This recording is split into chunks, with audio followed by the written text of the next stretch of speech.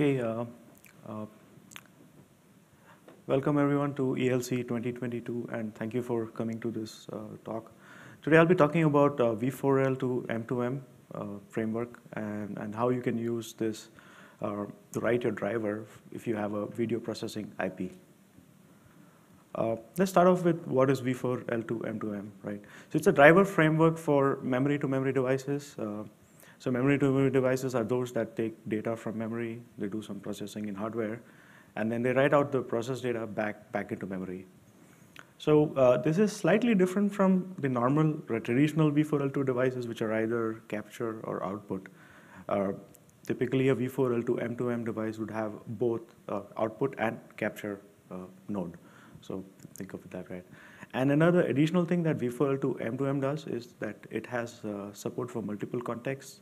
So you can have multiple applications or even an application having multiple contexts, and they could all share the same underlying hardware underneath. So this is technically possible even for capture and output devices, but as such, the framework doesn't directly support it, but the drivers can do it themselves.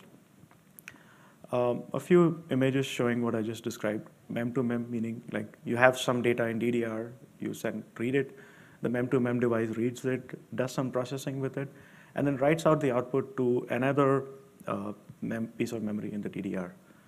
And how that differs from traditional V4L2 output devices, you typically read the data and then send it out to an output device hardware. And if it was a capture device, your output hardware would generate some frames, and then that would be written back into memory, right? Another thing to note here is this can be a bit confusing that the terminology of V4L2 uses output and capture, and output typically might look like input, and capture might seem like output. So these terms might get interchangeable in this presentation and all across V4L2 documentation as well. And here, this is the M2M device, which does both. It has an output as well as a capture. So let's take a look at a typical V4L2 application workflow. So you'd have, you have the application layer, we have the V4L2 kernel API layer, and a driver typically interacts with, if it's a traditional V4L2, it interacts with the V4L2 core and the VB2 core. VB2 is the video buffer 2, and it is the buffer manager for V4L2. And I'm not going into full details, but a very brief explanation on this. So what would happen is there's typically a setup stage where you'd set up formats for your device. You'll allocate some buffers. And then you'll cause some sort of a state change. You'll begin streaming, right? And that's when the hardware starts producing data. Or if it's an output device, software provides data to the hardware, which then goes out to the output device. And then once that streaming state begins, then you would probably have already queued some buffers into the stack beforehand. And then as and when data is available, you dequeue the buffer back from the kernel to the application. And then that process keeps continuing as long as you are streaming. So that's the typical workflow for any V4L2, whether output or capture. In M2M, you just do that twice. So you'd have one for an output, there'd be an output queue as well as capture queue, and you keep cycling those buffers. So there's output buffers going to the output queue and capture buffers to the capture queue. And there's an additional core component that you deal with, which is the V4L2 M2M core. So driver not only interacts with V4L2 core, VB2 core, but also the V4L2 M2M core, which is basically a set of helpers that let you do all of this easily. So this slide shows the overall architecture of the V4L2 M2M architecture. So I mentioned earlier it's multi-context. So what we mean by multi-context is that, and the way multi-context is implemented is very simple. Every time you open the file descriptor, you get a context, and that's something to take care of. Sometimes as application developers, you'll open a file multiple times, but you got to remember with M2M, you're going to get a new context if you do so. And so that basically allows multiple applications to open multiple contexts, or even a single application to open multiple contexts. And each context can be thought of as a combination of a different job for that particular hardware, right? Different input set of output and capture buffers. So the way it works here is the application does maintain a set of buffers that it allocates with the help of the driver, It'll maintain it around in its application space. And at some point when it's ready, it's done all the format negotiations, it would push those buffers to the kernel through the kernel API, and VB2 is the component that receives it. So now once VB2 has these buffers, it's going to start making calls into the driver to queue those buffers. So those buffers are now intercepted by a helper function in V4L2 M2M, and those queues move into something known as a ready queue, which is shown here in this purple box. And then each context has its ready queue, and there's a ready queue for both output buffers as well as capture buffers. And then from here, there is an evaluation that is done by the V4L2 M2M framework, which determines the eligibility for running. So typically, for a very simplistic device, you need at least one output buffer and one capture buffer to complete the job. But that's not necessarily true. There are some codecs, hardwares that might take two input buffers and produce one output buffer, or vice versa, right? So that eligibility is determined via a driver callback. And when that eligibility is met, that context makes its way into a single job queue. And then the job queue, once it enters the job queue, then the framework issues this context one at a time to the driver. And the driver will take out the job from it, remove all the buffers, give it to hardware, do all the processing. And once it's done, it calls a bunch of finish calls, which then go back to VB2, and then also takes out the context from this queue. And then it's then ready to pick up the next context in that queue. So this is a lot of information that I've put in here, but to better explain this, I have an example. So I created an example M2M scaler device. This is a good example of a video processing IP. So it's a video scaler, so you can scale up or scale down, either one of them. And it is a virtual device, and it's built with QEMU, so it's emulated using QEMU. The actual core logic for it is an open source project known as SDB, Image Resize Library, and this effort here uses Yocto Linux kernel 5.15, and it builds a device driver for this virtual device. And finally, there's also going to be an application which uses libcamera C++ library, which has really good mem-to-mem helpers. And then we'll demonstrate a simple downscaling example via this process. So let's start off with the actual mem-to-mem device. Every hardware has a data sheet, hence there's a data sheet here as well. So this is for the virtual device. It is virtual with respect to QEMU, but to the driver it looks real. So it has a register map, it has an interrupt, it also can do DMAs. So that's what this data sheet is explaining. So the way you configure it is, there's a couple of input and output configuration registers. That's where you'd go and program the input widths, heights, stride, output widths, heights, and stride. And then there are two DMA registers.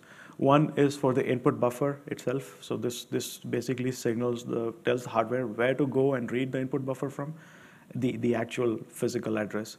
And the output buffer DMA address tells the hardware where to go and write the finished output to. So that's the output buffer DMA address. And then there's one register like at offset 18, which is for control and status. So, and there's a programming model described here. So typically what you do is you reset the IP, and you do all this configuration beforehand, right? And you set up all the widths and heights and everything you need. And then you basically toggle that start bit. So that would cause the device to start doing the processing. So in QEMU, what happens is it takes it and gives the job to a thread that's STB, which calls STB and gets the image scaling done. And then after which it will issue an interrupt. And then the interrupt status bits are also inside that same register. So while the QEMU device model is doing all of its job, it will keep updating the status. When it's completely done, an interrupt would be issued, and it's either going to be a done or done with error. And you want it to be done. That means the job is successful, and you can pass it back to the application. Now let's take a look at the device driver that's been built for this device. So on the right side, I have the device tree. So like I said, there's a single IRQ line. There is a register resource range. It says 1,000 here, but we do not have 1,000. That's just a random number. Don't go into it too much. And this is a compatible string, which says this is a virtual device, and the type is a M2M scaler. And on the left side, we have the platform. We have a platform driver built for this. So that's going to use the virtual M2M scalar compatible string as well, and it'll have a probe and a remove method. Let's look further into the driver. So in the probe method, one thing you do is you allocate a device private structure. So that's shown over there. You allocate it out of kernel memory. You'd get the platform resources for the IO mem, the MMIO. You get that in here. Then in this driver, we're also using reg maps as a nice, because reg maps is a very new and very great API. We use that to program the hardware. It makes it very simpler. It particularly helps with those bit fields that we have, single register that has 16 bits for width and height. So with reg fields, that becomes very, very easy to read. And then we also acquire the IRQ line and install a handler here. So in this particular case, a threaded handler has been installed. This is because we didn't want to use another deferred function in the IRQ, and you can just and for this particular use case, a threaded IRQ handler is good. Then this is the remaining part of the probe function. We do have to call a V4L2 device register, and then we set up the driver private data to both the video device as well as the platform device. And then there's a call to V4L2 M2M, to which we give the M2M ops. I think we'll review that in the next slide. We also have to call video device register. And at the end, we also enable interrupts, because this driver requires interrupts for it to function. We cannot do polling over here. It's not possible. Continuing with the probe method, we also have a media controller registration here. So media controller is supported by V4L M2M. And as per my knowledge goes, it's mostly for the purposes of implementing media request API. But I think I don't want to go into media request API. That's out of scope for this presentation. But for those reasons, there is a media controller support. There may be more, but just I'm not aware of what the other reasons might be. And then let's go through the other ops. There are file ops, because the driver must be aware of when application is opening and releasing the device node, so that it can create a context. Rest of the calls like poll, unlock, diactyl, and map are all pointing to helper functions. We do have a scalar video dev over here. This is the video device data structure. And here we set up the caps and also a pointer to all the IOCTL ops. And this is the core ops, like the most important ops for this driver. There are actually 3 ops here. Only one has been implemented, which is the device run. There is another op to cancel, or abort, sorry, it's called abort. And the third one is called job ready, which is what I was mentioning earlier, that some hardwares will require more than one input buffer and output and capture buffer to do the job, right? So in that case, if that is true for your hardware, you must implement the device ready callback. And then the media controller callbacks ops are just pointers to some helper functions, and these are needed for the request API, like I mentioned earlier. Let's look at the fops open. So this is where the context actually gets created. So every time an application opens it, you'd create a context and you'd store it into the file handle. That's what is shown here. So driver is very aware of this process, but it just makes use of the V4L2 M2M helpers to help it make it a lot easier. And there's an important step here, which is the M2M context init, to which you pass the QInit data. It's actually a function pointer, and a couple of initialization is done there. So, and then the rest of it is boilerplate. All drivers would do this. So I don't want to go into the details of that. The other steps that are done in Open is this particular driver is caching the formats for both the output as well as the capture, and those formats are stored inside that context data structure itself, right? So in the event the application doesn't set anything, you should have some defaults to start off with, so that's what's being done over here. You can also see the context data structure over here. So it has a pointer to the original device, the file handle, which is where the context is stored, and then the formats are stored in an array here, and also a sequence number, because as the driver progresses frame after frame, a sequence number needs to be incremented. So this particular driver only supports one image pixel format. That's one shown here, which is RGB24. So that is what has been set up here as the default format. In the release, what you do is you uninitialize and free up the context. So that's pretty standard, and most drivers do this. Again, mostly boilerplate code here. The QInit, we spoke about this in one of the previous slides. It's done as a part of the context, the FOps open, right? Where right after creating your context, you have to initialize that context. And this is where you're doing most of the VB2 related activity, right here. So there's a source video queue and a destination video queue. The source is for the output queues, and destination is for the capture. And over here, you need to set up and determine what kind of a device you have, right? So here we're telling this an output, and this is a capture. I/O modes, we say mmap and DMA buff. These are the most popular ones. And you have the driver private. We also do not need a special buffer struct size, so we can just go with the M2M standard buffer size here. And there's a few queue ops here. These are the VB2 queue operations, right? And this one is important. This depends on your hardware. So this particular emulated QEMU device can only do physically contiguous memory. So we'd use the VB2 DMA config mem ops. Again, this is coming from the VB2 layer. There's helpers for that. And then finally, you make a call into VB2 QInit once you populated these data structures. So once VB2, right before it starts allocating queues, it's going to make a call into the driver, which is known as the queue setup. What happens here is you as a driver developer, you need to tell it how many planes are there in the buffer and what's the size of each plane. So that's what this driver is doing. The additional things could be done, but this driver is only doing the minimalistic thing here. And buff prepare, this callback is again issued by VB2, and it does it before queuing it. So we only do a single step here, that is set the plane payload size for every buffer. So there's an initialization that's happening. And there's a buff queue. This is your VB2 layer calling into the driver, asking you to queue the buffer. M2M driver just calls the mem2mem helper function because it will queue it into the mem2mem layer and go into the ready queue, right? That's the only step that's done here.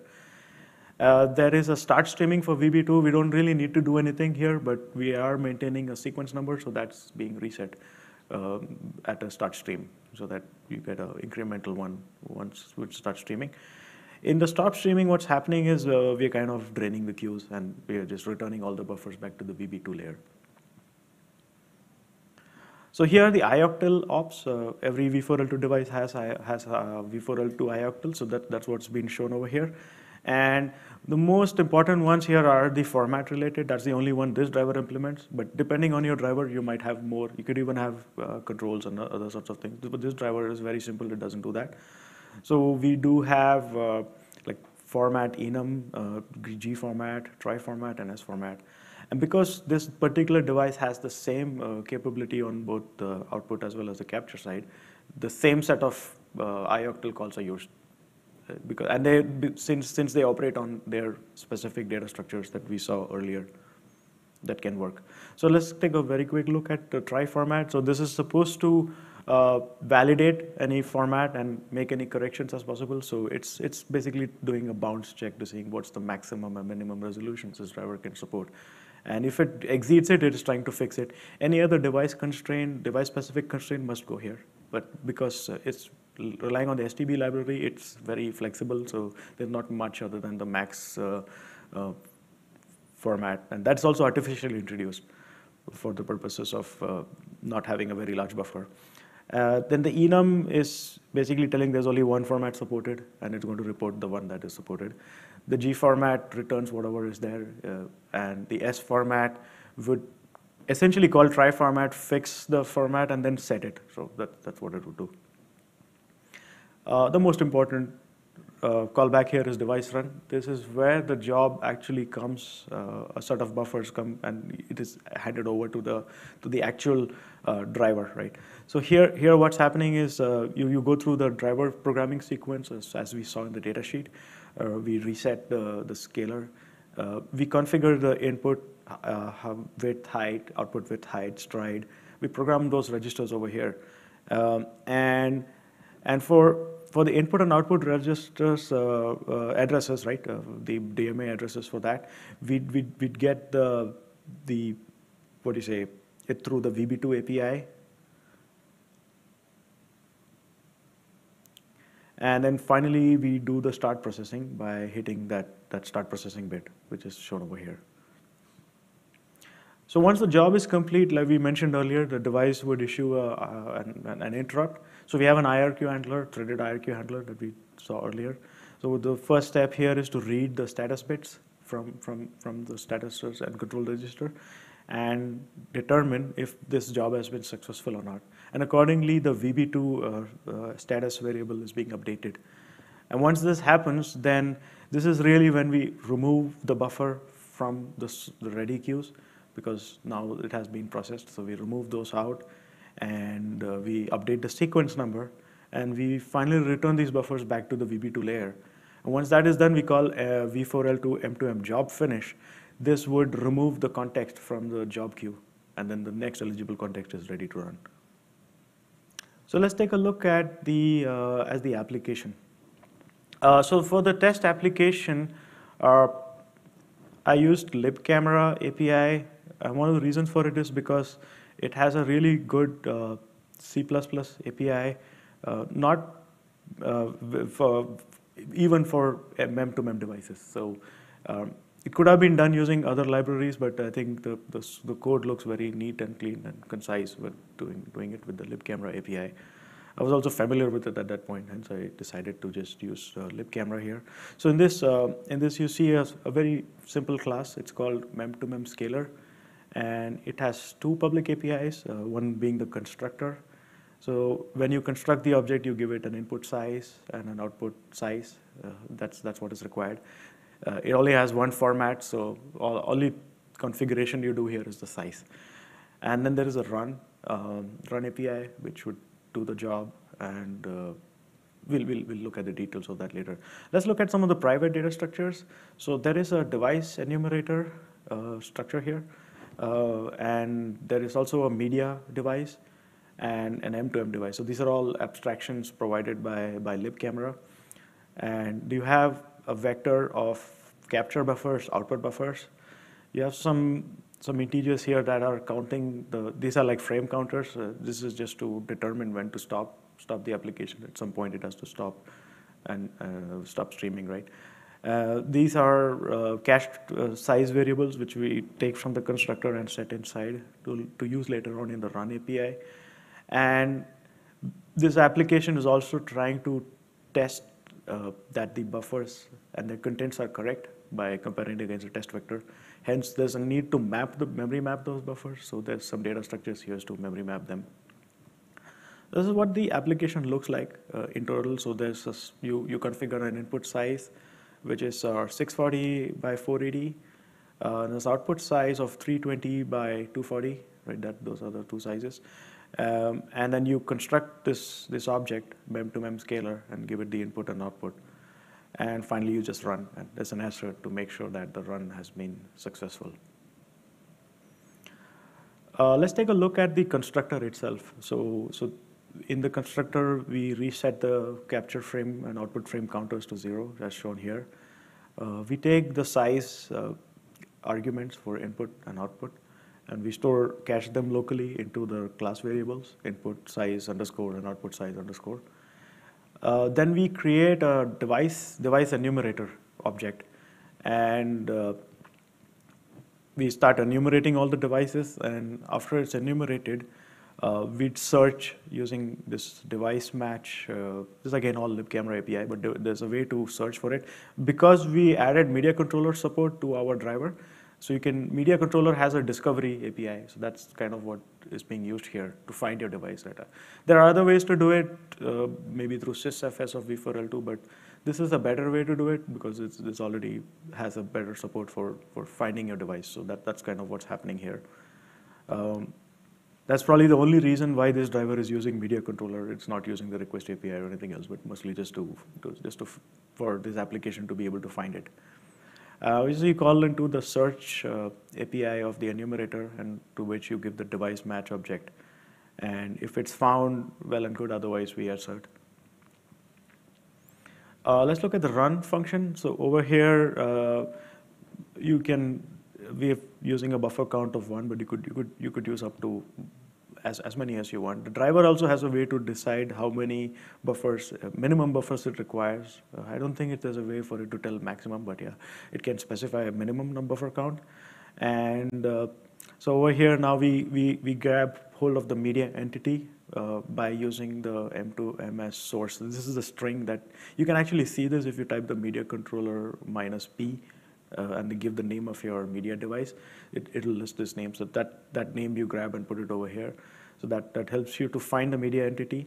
And the entity has a device node. So you use that to get a pointer to the M2M scaler. And now M2M scaler has a capture node and an output node, so you get those two video devices out from that M2M scaler data structure. And the next thing is to set up the formats, right? So like I said, this is a very simple device. It has only a single format. So what we do is we do a get format on it, and then whatever size it returns, we just take that and modify it and assign the cached size variables that we had set up, objects that we had cached earlier in the constructor. And once we've done that, we call a set format on the capture side as well as the output side. So that's kind of what's happening over here. The next thing is to set up the callbacks. So we need an in-leap camera that uses something like a QT style, signal slot kind of a thing. So and then you use so this is basically like a slot that you're installing for that signal. So we give it some capture. There's a receive capture buffer and an output buffer complete. Those are the two callbacks that you do. Then the next thing is to queue all the buffers. So we'll start off with the capture side and we queue all the buffers. There's an additional thing we do here. We set a buffer cookie. This is so that later on in the callback, we'd reference this to find out what is the memory mapped address of that particular buffer. And it is, I'll come back to this later. And then over here, we map those buffers using, again, yet another libcamera helper class that helps you to map it. And it creates a span object. So those span objects are then put onto its own vector over here. Now we do the same thing with the output buffers as well, and make sure that everything is memory mapped as well, right? Additional thing we do with the output side is we now feed it our test vector. So for test vector, I use the Big Bug Bunny, that open source movie, like an image from there. I converted it into an RGB raw file, and also changed it into a header using XXD, and that array is basically getting copied here. So this is your known input test vector, and after doing a memory map, you copy the known input into it, and then right after that you also queue the buffer, right? And after that, there's two things to do. You need to stream on the capture side as well as the output side. Both need to be done. Only after doing this will your application start to work. Otherwise, driver will reject if only one of them is turned on. Its eligibility is not met yet. The rest of the application you install like a kind of like a busy loop, event loop, I should say actually. So you have some sort of a timer which is evaluating if so that you get an opportunity to exit, and if nothing, you just call the event loop of libcamera. That would start monitoring all those FDs on both the output and the capture side, and that's how your callback mechanism is working, right? And then finally, when there is a break, there is an exit criteria here. So as soon as we capture 4 frames, we break out. And then once you're done that, we stream off both the capture as well as the output side. Let's take a look at the callbacks itself. So the output buffer callback is pretty simple. So we just take whatever buffer is coming in and queue it back. There's nothing more to be done here. We already copied in the known input test vector, so this is simply needs to be queued. On the receive capture buffer side, we're doing an additional test here. We're trying to see that whatever scaled output, downscaled output, the driver or the hardware generated, does it match with our known test vector? So there's a mem compare function here, and there's an assert added to it just to make sure that it all works fine. And then after that, that buffer is queued back into the capture queue.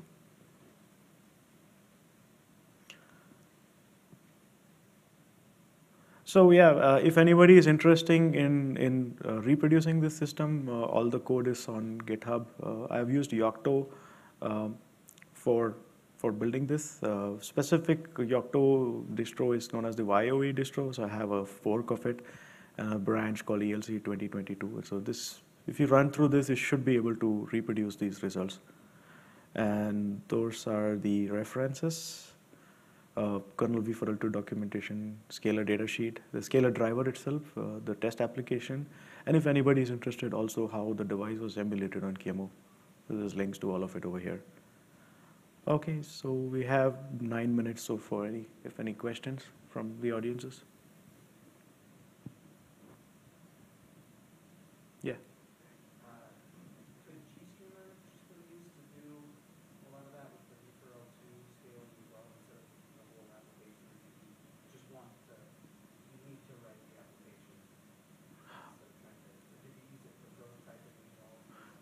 Okay, let me repeat the question. He's asking, could GStreamer do some of these steps here and instead of V4L2 M2M?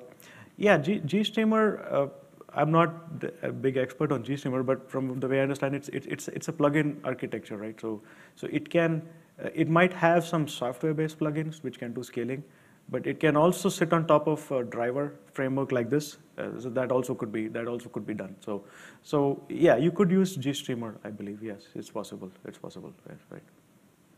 I have not tried it though, but yeah, yes. Yeah. So do you use the scaling of 2 to 1 in this example? Yes, yes. So I have 2 questions. One is the performance. So you choose the scaling like 1.6 or 3.2 instead 1 to 2. What performance does it take? And the other one, any artifacts that may be visible in the scaler?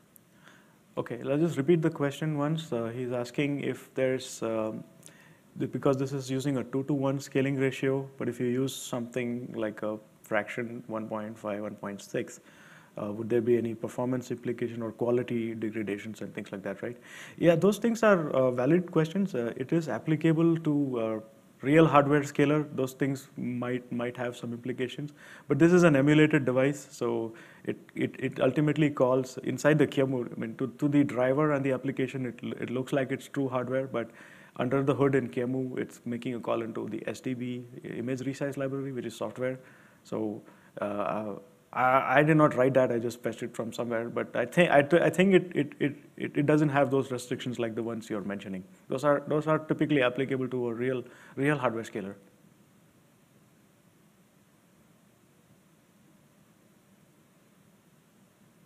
Any other questions?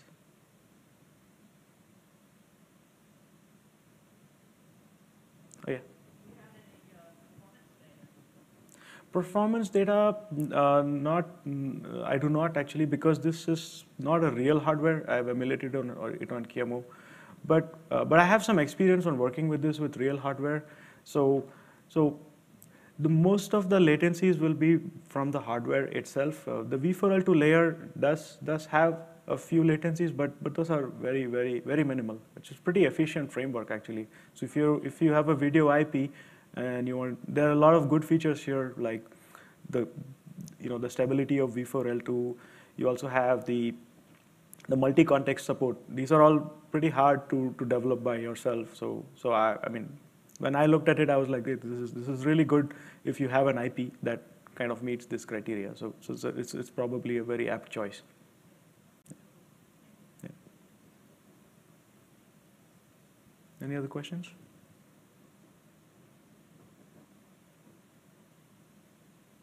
We have 5 more minutes if there's no other questions.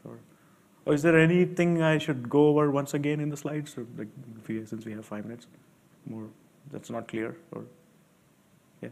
There was one format size. It's input format and output format. In the application? Go back, further back. Or in the application or the driver? It's further back. Hmm? This is further back in the slide. Okay, back. Okay. So somewhere it says setting the format size setting. The input and the output size setting, they look way too similar. Oh yeah, that's right. That's right.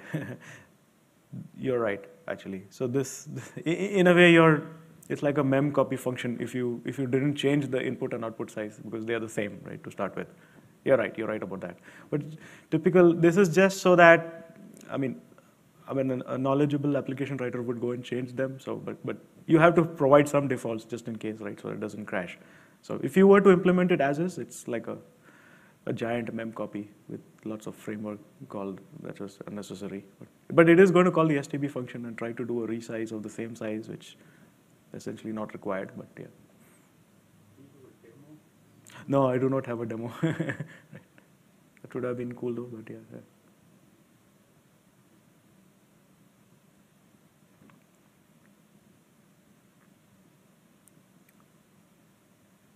Cool, thanks everyone. If there are no more questions, I guess we can probably end 4 minutes early. Thanks everyone.